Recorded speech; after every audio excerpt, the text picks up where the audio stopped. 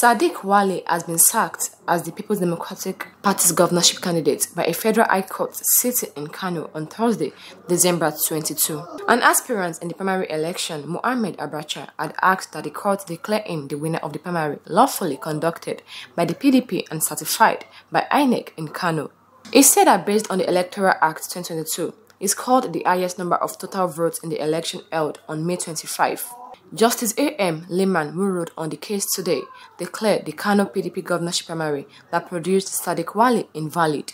Liman affirmed that Mohammed Abacha as the party's candidate and also directed the Independent National Electoral Commission to recognize him as the gubernatorial candidate.